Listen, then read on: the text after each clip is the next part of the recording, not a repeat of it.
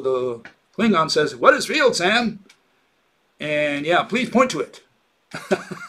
And so yeah, good old Sam's got to put his finger out there and point to the field, right? That's the way it's done. So hopefully everybody can do it in the same way. I mean, am I asking for something out of the ordinary? You say that field is a thing, you're going to vibrate it, you're going to move it, you're going to say that the field moves a charge, whatever that is, another number, 1.6 times 10 to the minus 19 coulombs, okay? Just a number, a value. Okay, so you have a field, and you're saying it's a physical object, you're saying it's a thing, it's a substance. All it is really a region of numbers, but if you say that it's an object, point to it. Show me completely, without anything else near it. It can't be a dependent object. It's got to be a standalone object. That's what we don't specify that because it's understood. Okay, so here's one fellow, and he defines it as such. He says, in physics, field is just a quantity.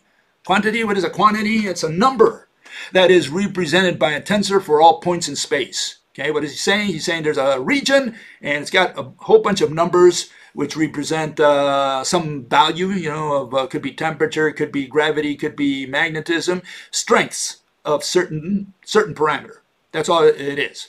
So if you think of it in terms of, say, temperature, which is a scalar or a rank 0 tensor, then you have all points in space which have some value for temperature, and we would call that temperature field.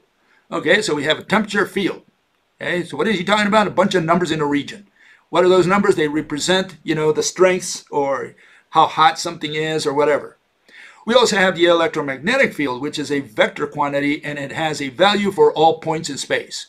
What is a field? A value for all points in space. Please memorize that. All those people who think it's a physical object. No, it's not. It's a region of values, of mathematical values. It's got nothing to do with physics or with science. It's got to do with measuring and saying the value here is such and the value there is such. That's all it is. This is just an abstract what? Concept. Is field an object? Is it a thing? No, it's an abstract concept that we use to describe things. Not to explain, but to describe, right? And what are the lines of force? In the case of magnetism, lines of force are what? Not a thing. They don't exist, okay? They are useful visualizations tool and useful for drawing diagrams or teaching non-specialists about how the force throughout a space, kind of how it all fits together. But really there are no such thing as lines of force. It turns out that it's the other way around. Field is a concept, the line of force is a thing that's moving inside the region people call field. Okay? And here we have the two gurus, Mr. Faraday and Mr. Maxwell, and they have said it many times, but people never read them.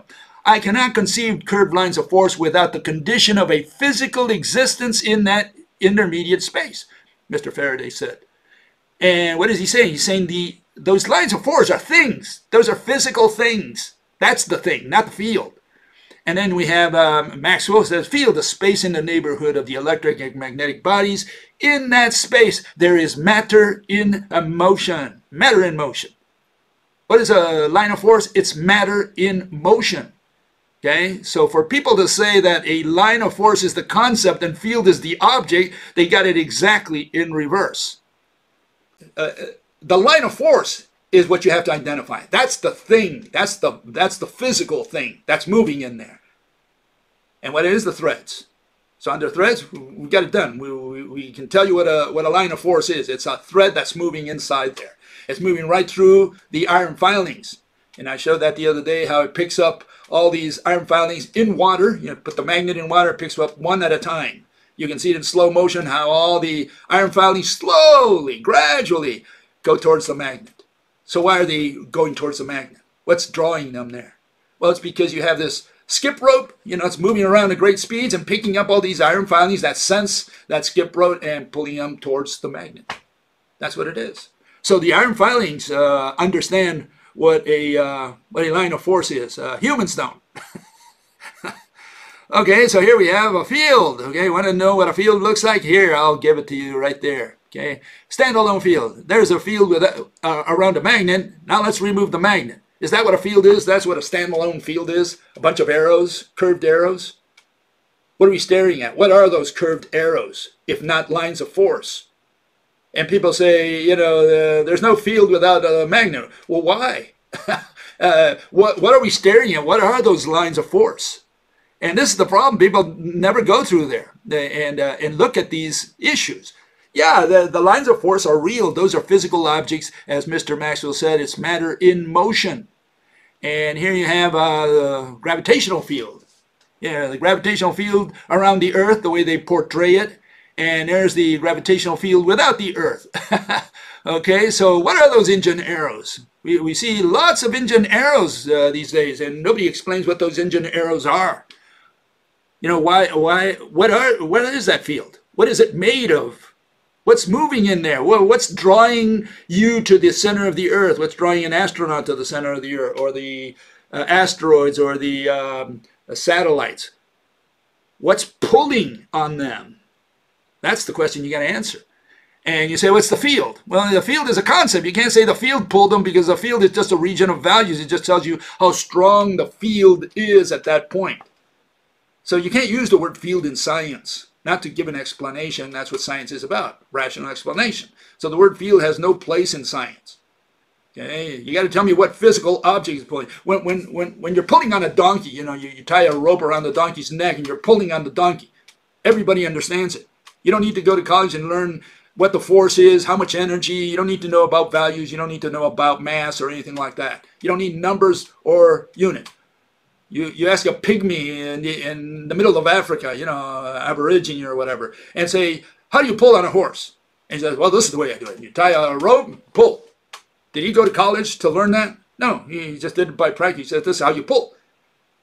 Okay, and how do you produce pull without an elongated object? And these people say it's the field. The lines of force that don't exist, you know. No, you can't pull on a horse unless you put it and place an elongated object between your hands and the horse's neck. Then you can't pull on it. And people don't understand simple things like that. They say, no, it's the force, it's the energy, it's the mass. You can't pull with mass, you can't pull with gravity because it's a concept. You can't say the temperature did it. You need a physical object. You got to put a stone, you got to put a tree, you got to put a house, a dog, whatever, something between your hand and the donkey to show how you pull on it. And the same thing with us. You know, if you're falling down to earth and you say, well, I jump and then I'm being pulled downwards, or I fall downwards. Why do I fall downwards? Why don't I keep just going to the moon? Something is drawing upon me. Something is tugging me towards the earth. And you say, well, there's nothing because I don't see anything, I can't touch anything. Well, you got the wrong definition of something. That's the first one, you know. But then the question is, you know, if you don't put something in there, then you're doing black magic. You're doing action at a distance. You're doing remote control. You're doing what? Witchcraft. That's what you're doing. That's what you're doing. You're doing a bunch of witchcraft when you do that.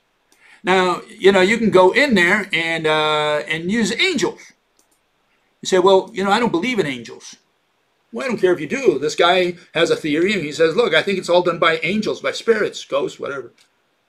And so when they want to pull, you know, they hold hands and they pull on each other. And they're stuck to whatever object they are, so the objects come together.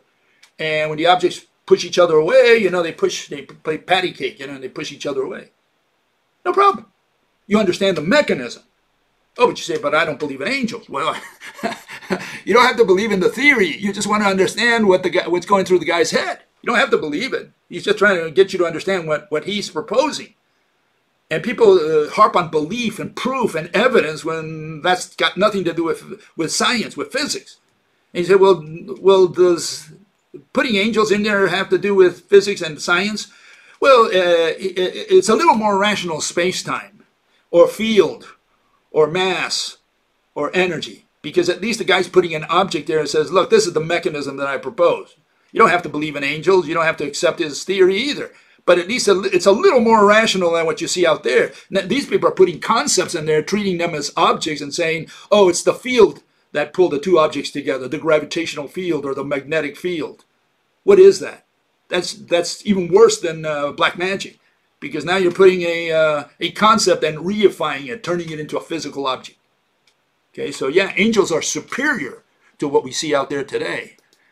Doesn't mean you have to believe in angels, but give them a little more credit than what we see out there today.